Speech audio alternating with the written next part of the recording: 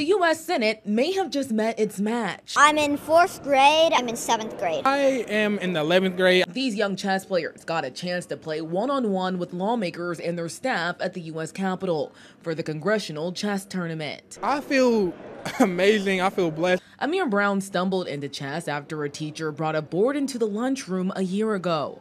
Now he hopes to leave Washington with new bragging rights. The first game I won, the second game I won, but I'm still waiting to play my third game against a congressman or a senator. I just so far played 2 games, but they went great. Self-taught Devanshi Chowdhury came ready to checkmate any boy who tries to count her out.